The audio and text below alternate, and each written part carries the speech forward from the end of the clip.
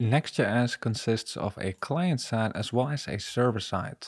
So basically this entire thing is one Next.js app. But sometimes actually you have a separate server, a separate backend from your Next.js app. So in this video, I quickly want to give you an example of how to set that up. So in that case, our server side here in Next.js would be quite simple and lightweight. This would just basically do some basic things like help with routing, getting data from, let's say, some other server, some other backend, rendering the views, the pages on the server and sending it to the client, but it's not really gonna do any heavy processing, and it's not essentially gonna be a center of managing content. So it's going to be a lightweight server, and you can have many reasons to set things up like that. For example, we can have our separate backend here, and this could be, let's say, a PHP or Laravel app. That's already one of the benefits of adding another server, which is you can use any language or framework that you want. In Next.js, if you were sticking only to Next.js, well, you have to use JavaScript. But let's say that you or some people on your team are more familiar with some other language. They can keep using that, right?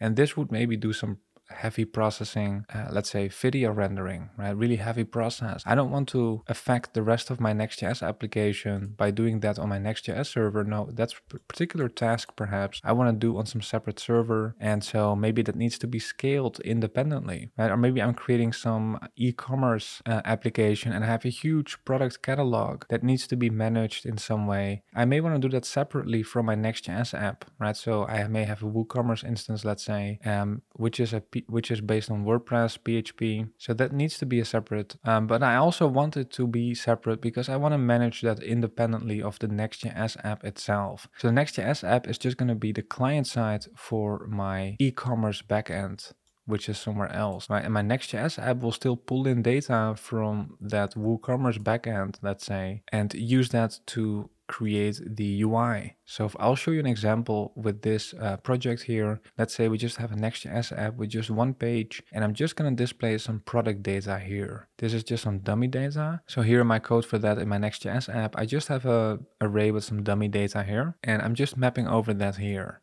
Right, so this is in my Next.js app, and now what I want is not this dummy data. I actually want to fetch this data from my separate backend. Let's say I'm using WooCommerce to actually manage my product data as my catalog and so on. And by the way, there are many other reasons for having a separate backend. Right? You can also, maybe you want to service other apps as well, like a mobile app or other servers. The Next.js app is just one app. Maybe you are a freelancer or agency and your client is already familiar with WooCommerce, or they already have a lot of data in their WooCommerce instance, and they don't want to let that go right now. It's too complex to change that.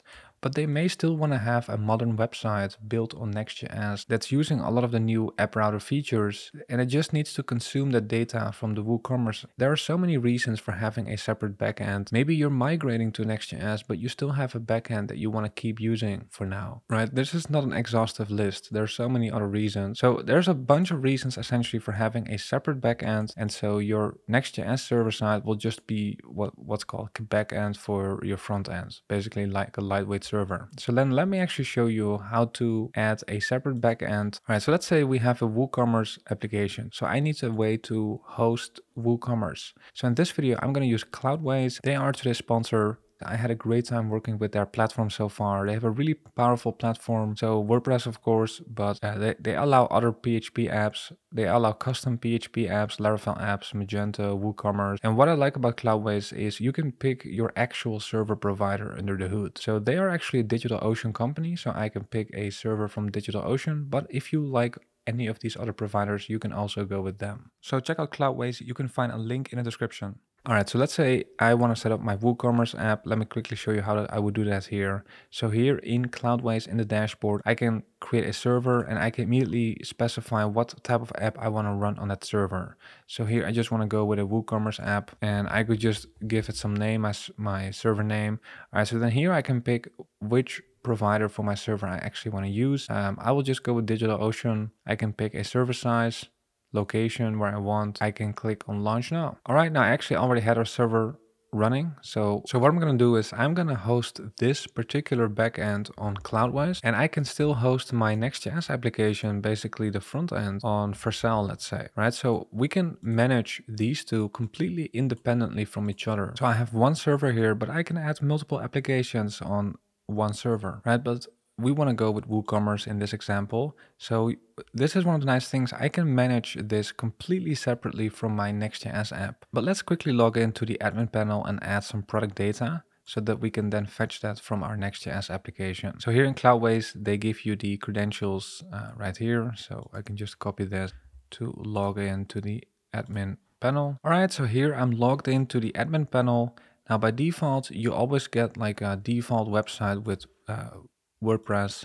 So you would get some website like this. So this would be the default client that you would get. Now in this case, we have our own custom front end with Next.js, right? So we're just going to use WooCommerce here to add products to a catalog, and then we're going to consume that data in our Next.js application. I will just quickly add some, okay, so let's quickly add some data here. I'm selling maybe I'm selling bags. Maybe I'm selling a laptop bag. I will add a description, laptop bag, right? Okay. And let's say a price of $59. I will publish this one. I will add a new one, maybe a bag for documents. Let's say a lawyer. This is your bag, $99, and maybe some hiking bag. All right, so my entire product catalog is now here in this WooCommerce instance. Now I want to consume this in my Next.js frontend. So WooCommerce and actually WordPress, they offer a REST API. So this is completely hosted, managed here on Cloudways, but we can expose an API so we can still hook into that. So what I can do is I can go to REST API and I need to create an API key. Okay, I will just say this is the first one and the permissions will be read and write. All right, so here I get some keys. Make sure you don't share this to anyone else. I'm gonna add this as environment variables. All right, so I just added these to a .env.local file. I'm calling it WooCommerce consumer key and a secret. In my Next.js application, I don't want to have this dummy data anymore. I'm going to remove this. I want to get these products from my WooCommerce instance hosted here on Cloudways completely separately from my Next.js frontend. How do I do that? We have a server component here. What you can do is just async away to fetch data. And what's the URL though? Well, the base of the URL is just what is given to us here by Cloudways. I can also set up a separate domain if I want here with Cloudways as well, but by default you're going to get some URL like this. So it's going to be something like this. This is going to be the base URL. Now to actually tap into that REST API, it's going to be this attached to the URL. Now this will make a request to that instance that we're running on Cloudways, but we do need to authenticate ourselves to prove that we actually should have access. So here I'm adding the authorization string like this, just using my environment variables here. So we will get some response that's going to be in JSON. So here we will parse that to normal JavaScript. All right, let's save here. And you can see when I go back, I see my actual product data here in my Next.js application. You can see this is exactly what I have here, completely managed separately here, a different server, but consuming it, right? What we looked at, consuming it in my Next.js application. So I can still host this Next.js application also separately from hosting this WooCommerce instance, right? So Cloudways is taking care of my app here. Next.js itself, I can still push this to Vercel if I want, right? By the way, if you get the data from WooCommerce, it's going to show these HTML tags. I can just quickly replace them like this to get rid of them.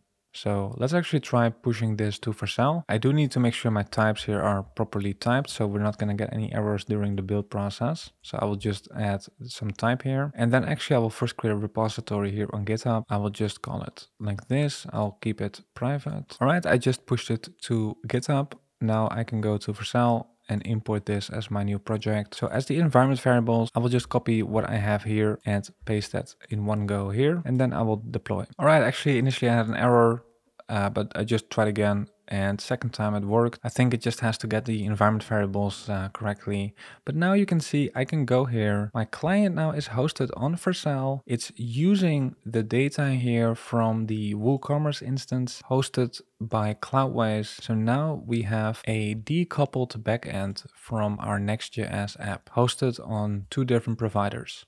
Which has many benefits. In this case, let's say we had a client that really wants to stick to using WooCommerce for their product catalog. So this was just a quick example of how you can create that backend for front end in practice. Make sure you check out Cloudways for hosting that separate backend. I had a great time working with their platform so far. They also have some more advanced features here. So for example, Cloudways Autonomous helps you scale up your particular instance when you need it, which is one of the benefits of decoupling, because let's say this is getting a lot of load, you can scale this up or down. You can scale it up or down independently from the other part of your setup, which should be more efficient. Right, I can do many other things here with Cloudways. I can add staging environments. I can add monitoring here with analytics and logs. I can manage domain, cron jobs, SSL, all separately from my Next.js app. And like I showed you, you can pick not just DigitalOcean, although they have been working great for me, but maybe you want to stick to some other cloud service provider, you can pick those as well. Right, so really great service. So check out Cloudways. You can find a link in the description. And I want to thank Cloudways for sponsoring this video. And I want to thank you for watching. Hopefully it helps you with your decoupling of your Next.js